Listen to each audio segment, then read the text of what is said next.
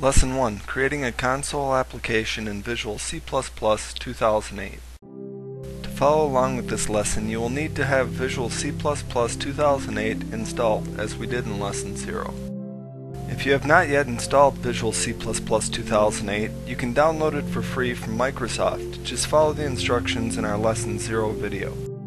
To start, you should have opened Visual C++ 2008 like this.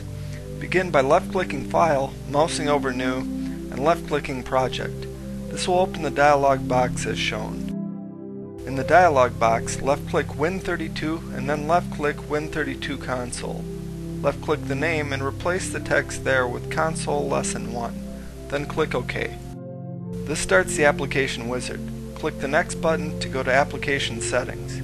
Under Additional Options, click Empty Project. Then click the Finish button to complete the wizard. Now we need to add a code file to the project. Left-click Project and then left-click Add New Item. This brings up a new dialog box. In the dialog box, left-click Visual C++ and then left-click C++ File. Then left-click the name bar and enter main.cpp. Finish by clicking the Add button. In the project, you should now see a blank page with a main.cpp tab and an icon labeled main.cpp in the Solution Explorer under Source Files. Enter this code into main.cpp as shown here. Then left-click Debug and start without debugging. This little dialog may come up. Click Do Not Show this dialog again and then click Yes.